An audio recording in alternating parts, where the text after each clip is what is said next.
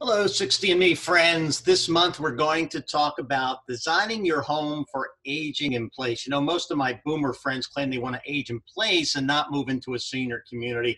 That's all well and good, but is it feasible and realistic? I talked to Dr. Rosemary Rossetti of Rossetti Enterprises as part of one of my Caregiver Smile Summits.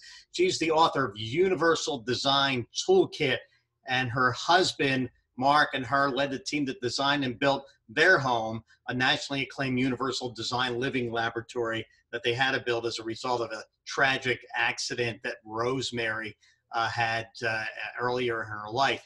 Universal design is a framework that looks at living and working spaces as well as products, so that we are creating products and services and spaces to accommodate people of all abilities, not segmenting design, say, by age or medical condition. So no matter what your age, no matter what your size, no matter what your ability, universal design can accommodate you. Not all universal designs home are alike, and not all builders follow universal design principles. So that's something to keep in mind.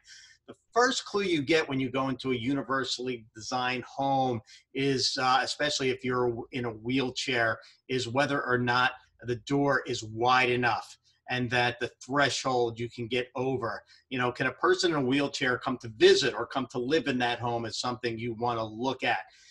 Rosemary, and we have a link to it in the article, designed something called the Universal Design Living Laboratory, and it's a prototype basically that people around the world use when they're looking at universal design.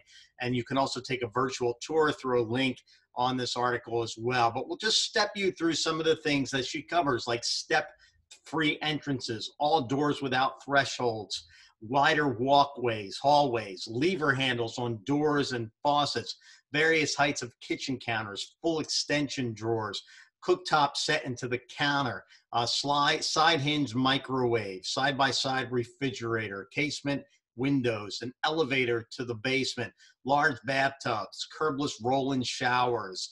The list goes on. You can read it in the article. So if you're intrepid, you can also check out her Universal Design Toolkit. So, you know, oftentimes people get accustomed to being in a home for 30 to 40 years. It was their family home. They've established all their connections and networks, and they don't want to leave. Rosemary says you basically have to look at the budget and realistically figure out if it's worth staying in that home and retrofitting it or going to brand new accommodations. So what has your experience been? Have you redesigned your home for aging in place? Have you used universal design? Or have you gone into a planned community or built a brand new house from spec that looks at these universal design principles? Looking forward to hearing from you. Thanks.